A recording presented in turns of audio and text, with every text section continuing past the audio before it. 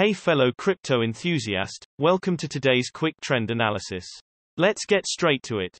In today's video you will find out how the price of IOTA has changed and what the technical indicators SMA, stochastic RSI and MACD are showing. If you are not familiar with the indicators, check out the explanation videos down below in the description. Looking at the IOTA hourly time frame, the price moved down with around 3.4% in the last 24 hours, with a current price of 2.12.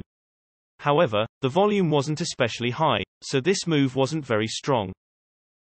Jumping to the hourly simple moving averages, the current price is above all simple moving averages for this time interval, which looks bullish, and it is to watch if the closest SMA, the 20 SMA, could hold support or the price will break it to the downside below the current price of around 2.09.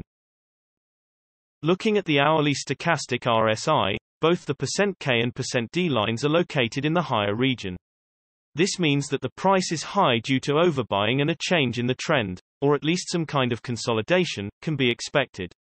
Nevertheless, the K line has yet to cross the D line, so it's recommended that you wait and see if the trend does in fact go down. Looking at the hourly MACD, seeing as the MACD line is above the signal line, meaning that the trend is currently on the up.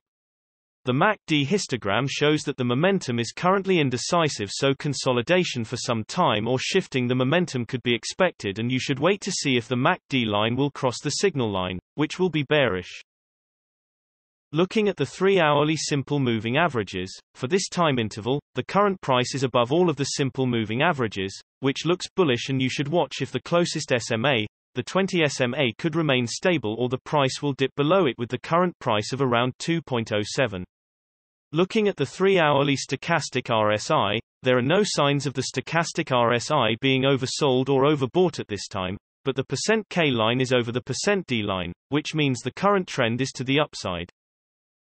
Looking at the 3-hourly MACD, the trend is currently going down because the MACD line is below the signal line. However, the MACD histogram shows that the momentum is currently shifting to the upside, and it could be expected that the price will consolidate for some time, and you should wait to see if the MACD line will cross the signal line, which will be bullish. In general, the larger time frames have a greater impact on the price, so please remember that when we display different time frames with different indicators. And also the shorter time frames are only representative for the short-term trading.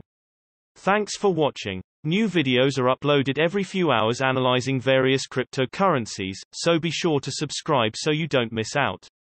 If there is something that you didn't understand, leave us a comment below and we'll get back to you.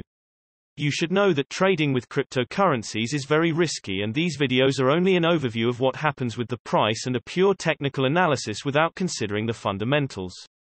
So you should read more and make your own investing decisions. See you next time.